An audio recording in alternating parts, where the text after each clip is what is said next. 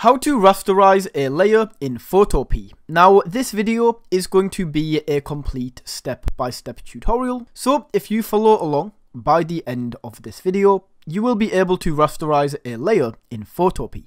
Okay, so the main issue that you guys are probably having, and why you clicked on this video, is because if you try and do something, it says smart object must be rasterized first, or something along these lines. Now, it's actually very easy to do. All you need to do is go to the right hand side where this layer is, right click on the layer, and then from here, from this drop down menu, click on rasterize. That is now rasterized, and we can then go ahead and do anything we need to this layer, as it is now rasterized. So guys, if you learned something from this video or you found it valuable, don't forget to smash that like button and tap that subscribe button. And until next time guys, take it easy.